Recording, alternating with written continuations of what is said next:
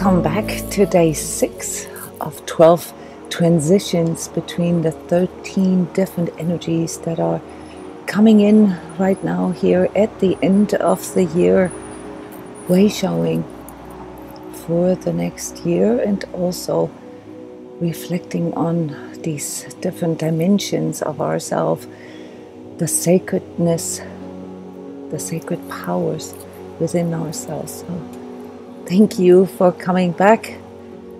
You know, when we think of spirituality, or when we think of connecting with spirit, connecting with divine Wi-Fi, we often think that it's all positive, okay, that it has to be all blissy or wonderful or easy. And this is a huge misconception. You know, the power of sacredness is in recognizing that everything that we are experiencing is part of this experience, and that we are exactly where we need to be.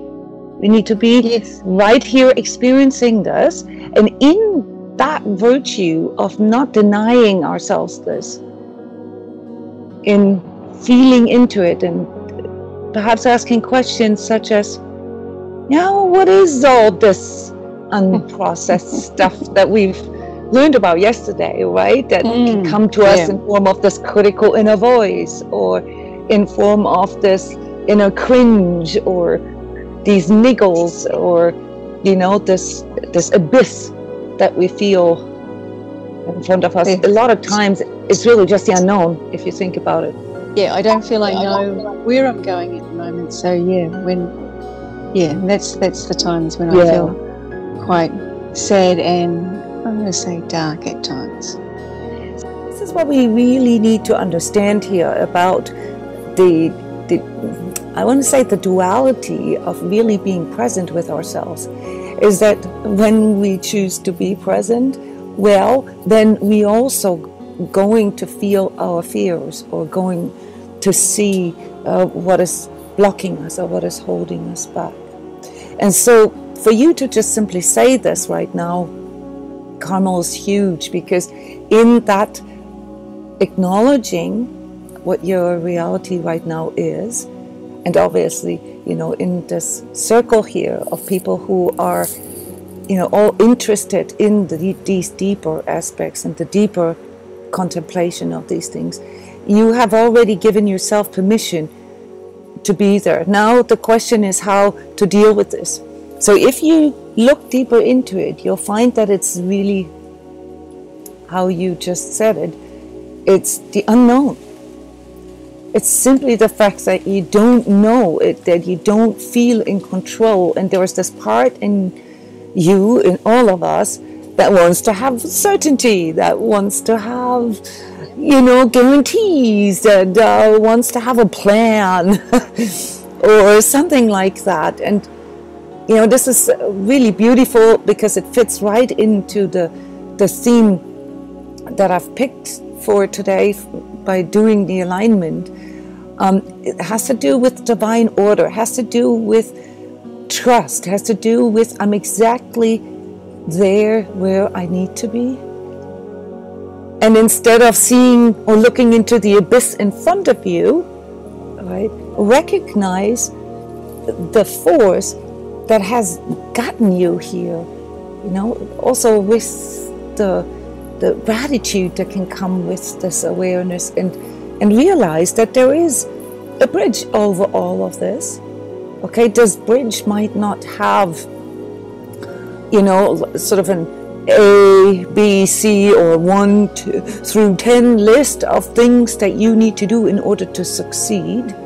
All right, so you can have to be okay with perhaps making mistakes once in a while, but that these are exactly the ones that needed, or that need to be made for you to arrive in that place that you feel like, okay, no matter what the abyss is, whether it's stuff that pulls me from the past, the pain of the past, or the fears of the future, there is this pathway through all this that can carry me through all that, and that one is the one I need to focus on. So the trick is not to become better at controlling the future, or avoiding the past, or coping with the present. The trick is to know that there is a part of you that is on course, if you will, that leads you to the right paths no matter what you do. Okay, so something that pulls you into your future. And that is something that most of us forget, especially when we get pulled into our control and the fear that comes with this, is that we forget that where we're at is not really the product of our past pushing us here. So our mind guards it that way. It can only, of course, take the data of what was. But then there are so many experiences in our lives to prove to us that there's no way that this was like sort of based on just the past. There's something that pulls me into a certain experience. And yes, if we want to see the glass half full, then we call this bad karma. Okay, if you want to see the glass half full, as opposed to half empty, then we can also say, all right, so it is my karma that has gotten me here, okay, and all I really need to do is look at it and learn from it and mature through it and understand that I can trust in this inner compass that is pulling me towards my higher self, my higher expression. So spirituality allows us, or spiritual awareness, let's call it this way, allows us to see the bridge, and that bridge can help us to get past the abyss, the darkness that we feel either through the pain of the past or the fear of the future. So I don't know if these words are consoling for you right now, but let's hear what other people feel about this. It is, where we find ourselves is exactly what we need to experience. And the only mistake we can really do is to ignore the prompting to look at these things. And when I say things, I don't mean, you have to go into like the abyss of your childhood and all the trauma and all that. I don't mean that. I don't mean processing or over processing everything or turning every stone. On the contrary, if you look too deep in the abyss, it starts pulling you into it. All right, so the longer you stare into the abyss, the stronger the pull becomes. So the trick is to find this center, this balance in yourself, to keep moving, but to stay in balance, okay? And that balance is then what shows the way of most harmony for you. Even if in that very moment, I have this visual of my son learning how to ride his bike. These first moments when I took the training wheels off, right?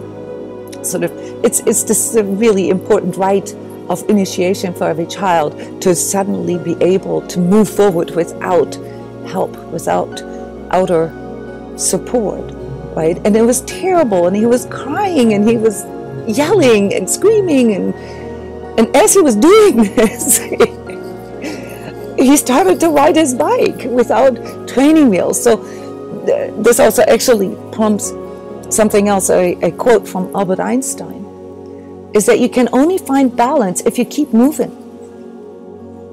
Do you guys notice that? That if you stop and cut yourself off, then you get out of balance. That's when you lose your center. So these analogies are just there for you, Carmel, for all of us, to recognize that we are moving forward no matter what. There is this evolution that is happening in us no matter what. And we can be an active participant by becoming aware of it and utilizing all this that is learned to move into a higher expression, or we can ignore it or reject it and get haunted by these ghosts of the past, or hyper vigilantly criticizing ourselves for perceived mistakes or flaws or imperfections. So divine order, the power of these energies that are coming in right now, has a lot to do with trust, but also with our active choice to keep moving. All right. So, Carmel and everybody else, do not be afraid. You've made big decisions in these past months and weeks that are naturally creating a new future for you, and it's natural that you see this abyss right now of the unknown in front of you. But that is exactly what will discipline your mind to become able to imagine things beyond itself. All right? Always see the past, the comfort zone, that it really isn't that comfy if you actually think about it, as the limitation of your ego mind. Yeah, because the ego mind wants things to stay the same, even if they're unhealthy or if they're bad for us. And so this energy that is reminding you of this abyss, this mixed bag that you're experiencing right now, is also reminding you of your choices and your life force that can, if it shows up, can get past anything really. All right, so stay in that center by keep moving, Carmel. Yeah, don't allow yourself to get pulled into the darkness of your comfort zone, which is mostly all the past. And greet and embrace these new developments, this new evolution, okay, that is happening for you right now. Great, thank you. Thank you for sharing, Carmel.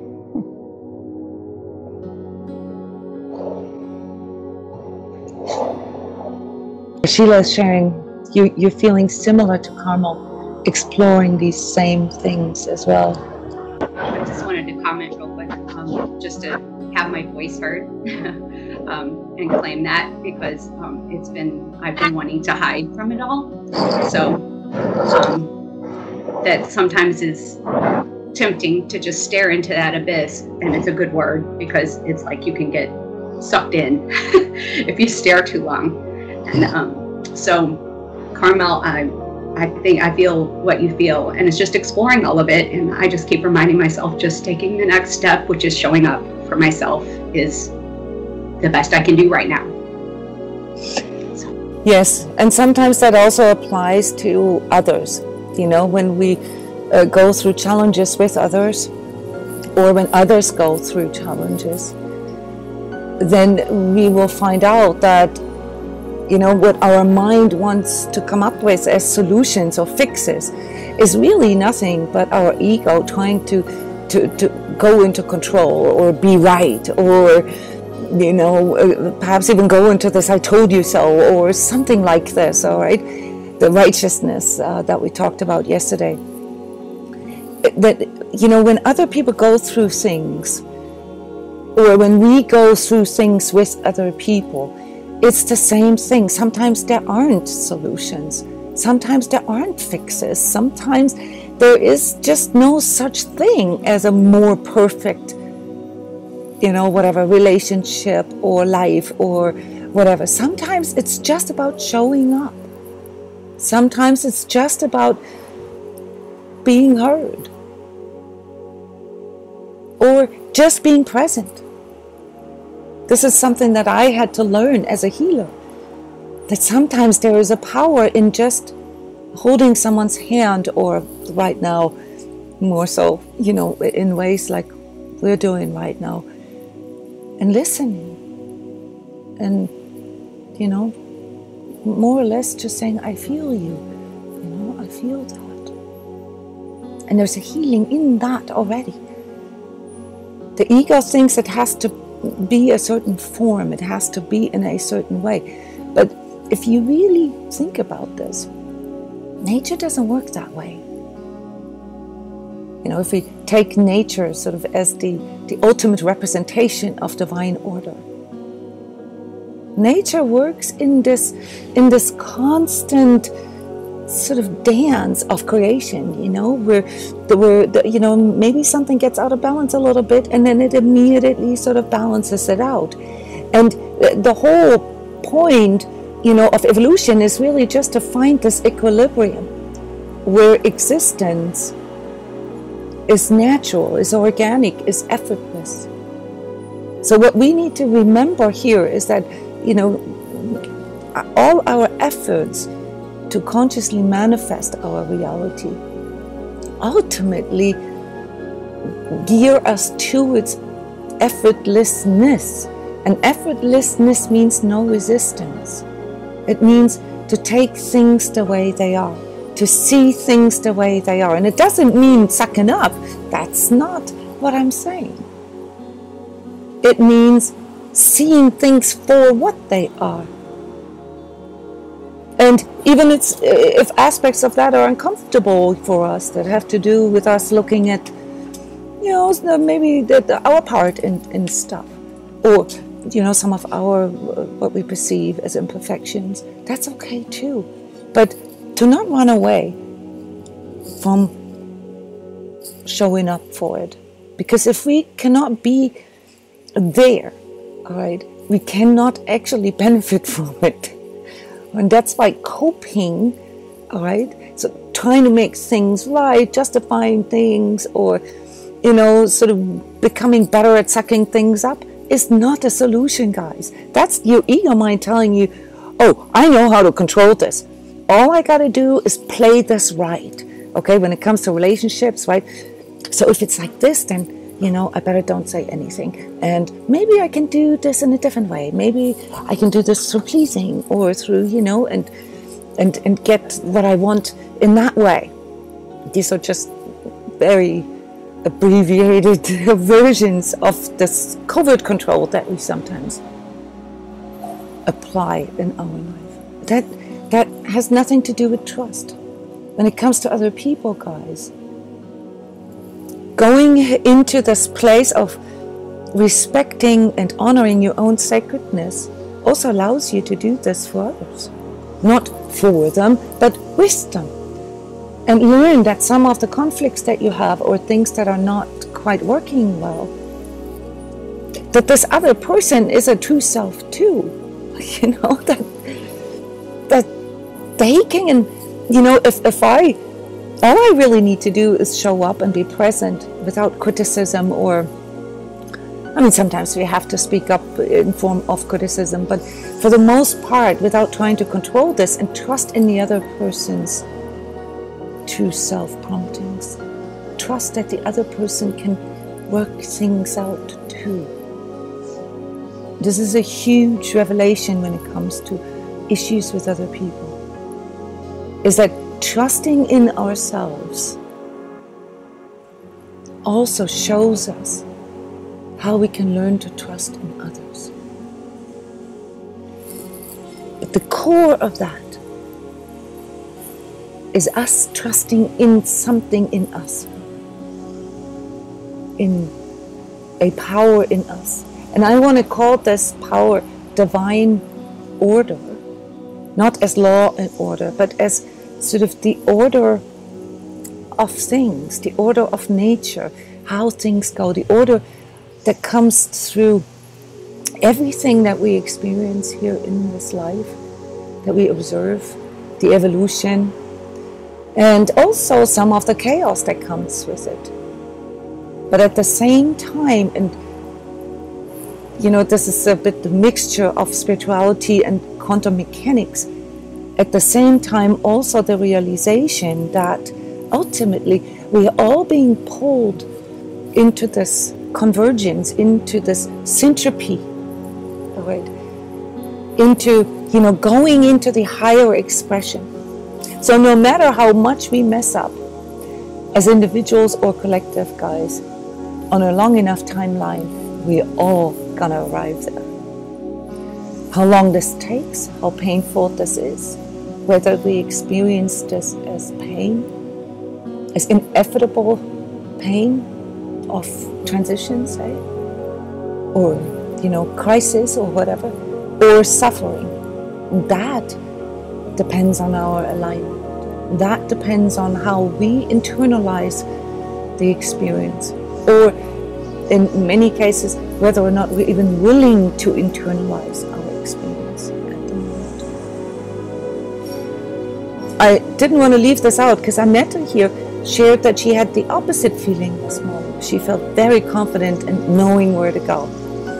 Okay, I felt the same way, Annette. And I'm full of energy, you know, crazy really, because what I have been doing here in these last couple of days, you know, even the invisible things, is so much bigger than my ego mind could imagine, okay? My ego mind said, oh, keep it low, keep it low.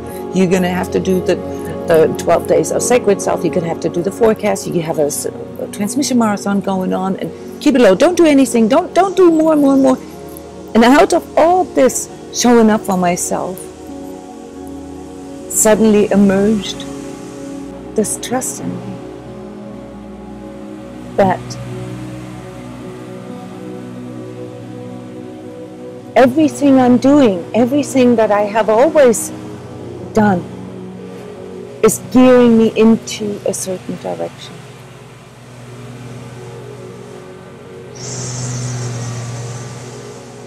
Yes, and the other Annette is sharing that you have had conscious experience in these last couple of days of how you can transcend fear.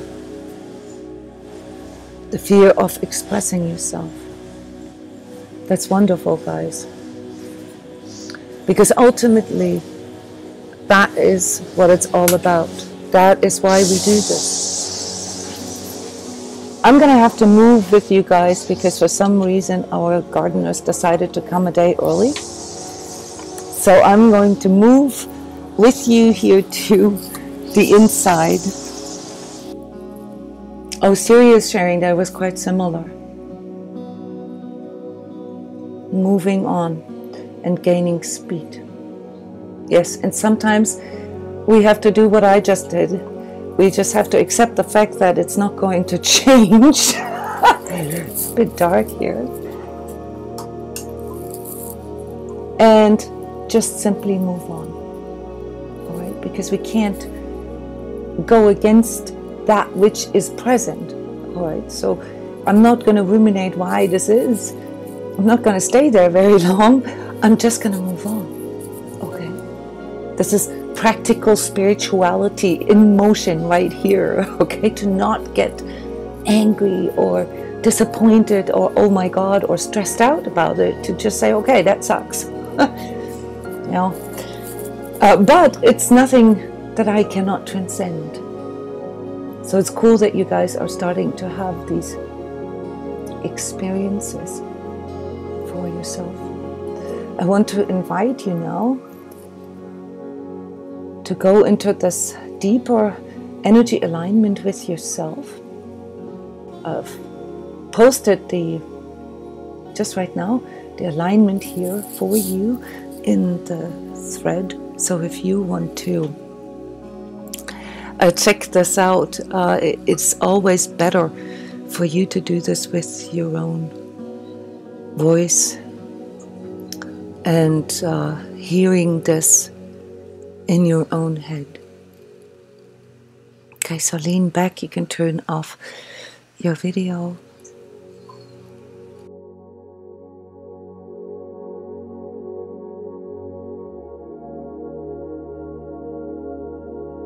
Divine order.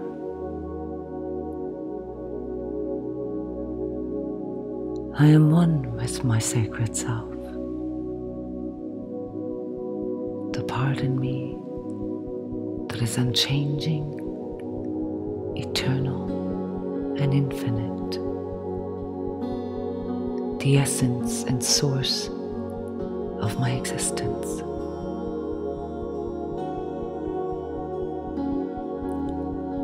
I embrace change as the evolutionary path of my being and trust in my true self to guide me to unfold my highest potential.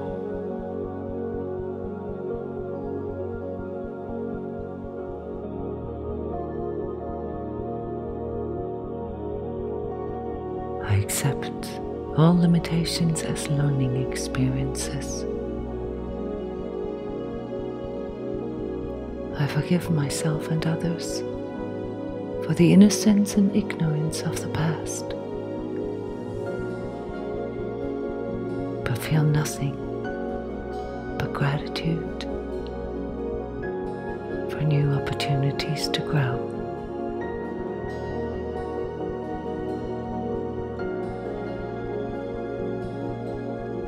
Darkness has no power in me,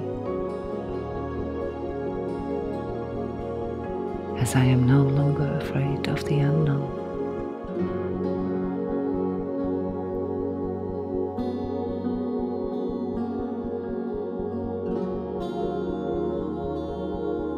Due to my choice to align to divine consciousness in me, I understand now that there is a power in me that balances and neutralizes all darkness in me,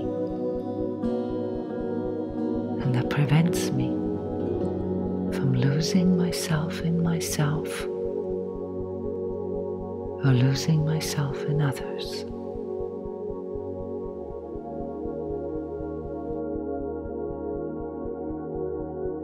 When I feel into my sacred self, I know that my spirit is exactly where it must be, so that I can experience the power of truth, love, and choice for myself.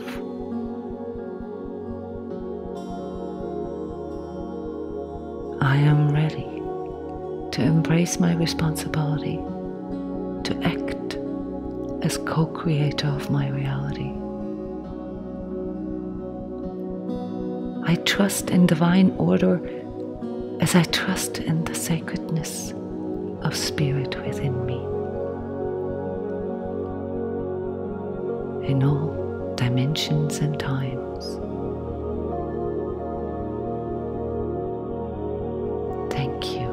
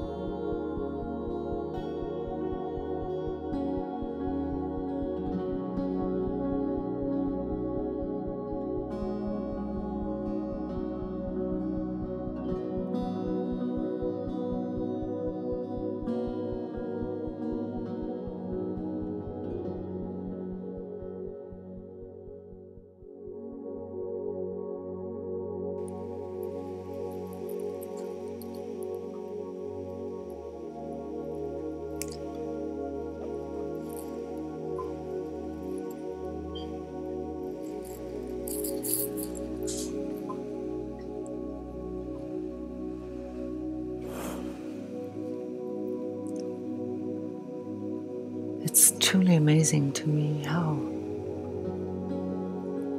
we all pick up on the same energies. This alignment, I wrote this, I don't know, 4 hours ago. And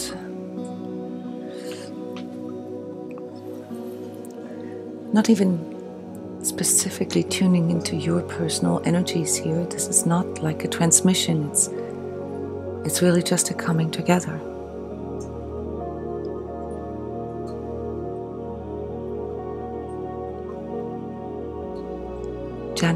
Annette is sharing vibration strong on back of the heart area.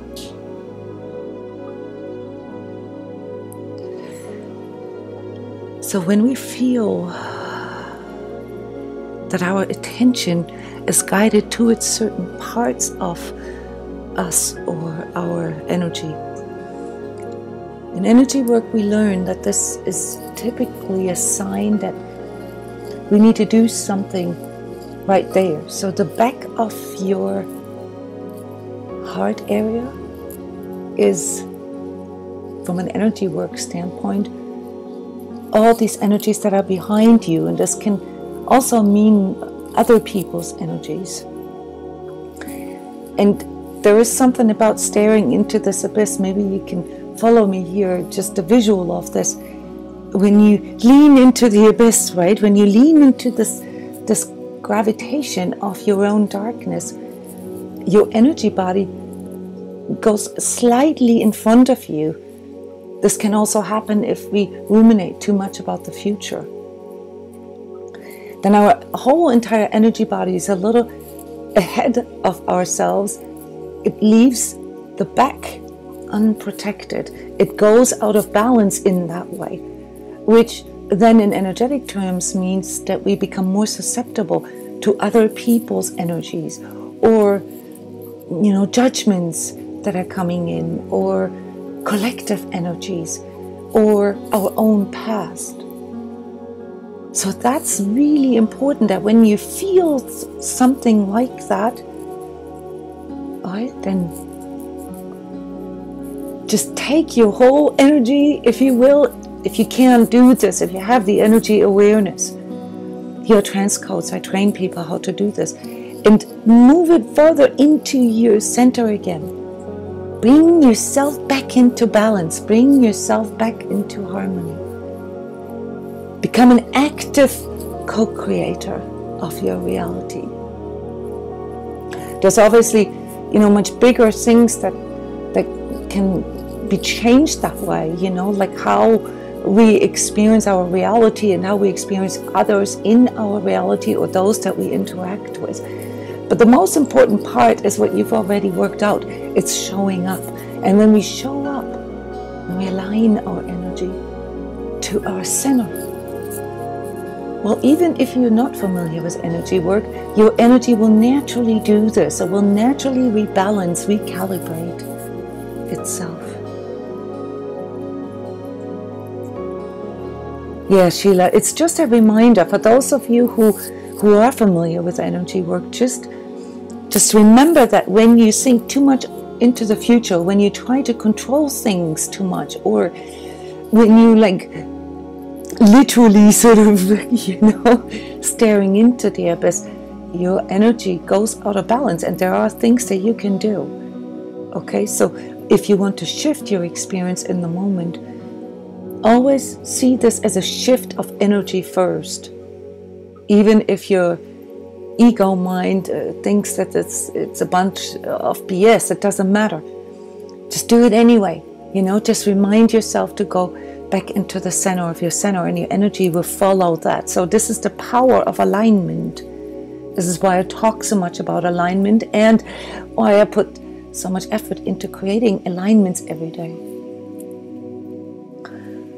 Valerie, you are reporting a lot of pressure here in your solar plexus. So that is here. That is the third chakra, the third energy center, and your third eye here. So when these two pressures come in, as in capturing your attention.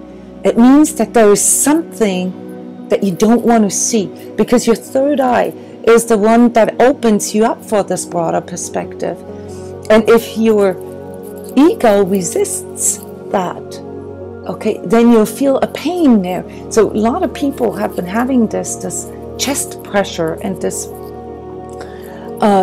sternum pressure all the way to difficulties breathing and feeling this tense diaphragm in us. All right, this all has to do with these collective developments right now that inform us about a new era. There's a lot of new things coming in right now, and the ego doesn't like this, and so it resists it. Okay, it's obviously not the only reason. There can also be medical reasons for that, but how else do you explain that we're experiencing this as a phenomenon worldwide, and it doesn't necessarily have anything to do with COVID? All right, this is something that people experience energetically. So Valerie, for you, all this really means is that you need to become more aware of where you, not trying to see things the way they are. And it's okay to admit that to yourself. It's okay to say, okay, there are some things that I don't want to handle yet, or I don't feel ready. It's totally okay to say to yourself, I'm not ready to deal with this yet. But don't ignore the fact that it's there. That is the fallacy of our self-deception, to pretend it's not there. And that comes with a lot of resistance. And we often experience this as this duality in us, where we have this back and forth in us. Yes, I hope this helps to deal with the dualities of being in the now. Thank you all for being vulnerable in this voluntary way and thus contributing to all of us healing. See you tomorrow, guys. Bye-bye.